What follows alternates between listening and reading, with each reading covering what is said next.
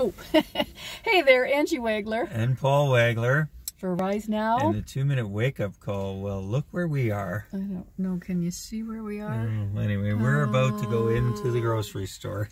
We're in the parking lot, so wish us well. There we go. Hope we get back out. Actually, the parking lot looks pretty good. It's not too busy, so I think we'll be okay, right? I think we'll be fine. Yeah. Anyway, before we went into the store, we just wanted to share a quick thought with you. This verse has been going around in my mind a lot this week. It's 2 Timothy chapter 2, verses 1 and 2, where Paul is writing, and he says, "First of all, I urge you then to offer prayers, petitions, intercession, and thanksgiving for all people."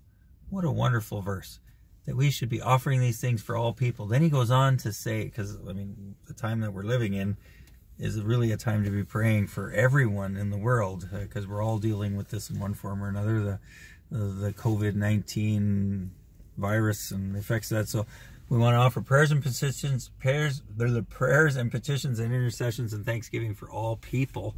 And then it goes on to say, and for kings and for those in authority. And it's been really on my heart this week that it's always good to pray for the leadership in our country and for those in authority in our workplace and those just numerous places that we come under people who are in authority over us. And we are called to pray for them. But now more than ever do they need our prayers. They are making decisions that are very hard to make, and that it's unprecedented times, and we want to support these people with our prayers. Pray that God will give them wisdom and direction, and they will be able to navigate through these difficult times. So I want to encourage you, if you're already doing it, keep it up, and if you aren't, join with us in praying for all people, for kings, and for those in authority, because then it goes on in that verse to say that we may live peaceful and quiet lives in all godliness and holiness. And so let's pray. Let's pray. Let's pray. Let's pray. This is the time to do that. And so we want to invite you to join us in that journey.